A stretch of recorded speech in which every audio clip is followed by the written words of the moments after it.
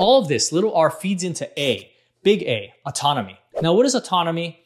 Let's think about autonomy versus independence. In her book, Hunt, Gather, Parent, Micheline Duclef, right here's the book, Micheline Duclef talks about how a child who will ride their bicycle and ride around the street, come home for dinner, is independent. That's absolutely wonderful and beautiful. But that's different from autonomy. Autonomy is a child who, during dinner time, without you even asking them, is setting all the plates and the silverware and the napkins for dinner.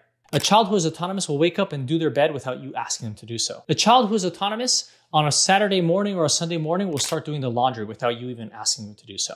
That's why little r supports big A. First, you have to give them responsibility, and that will feed into autonomy.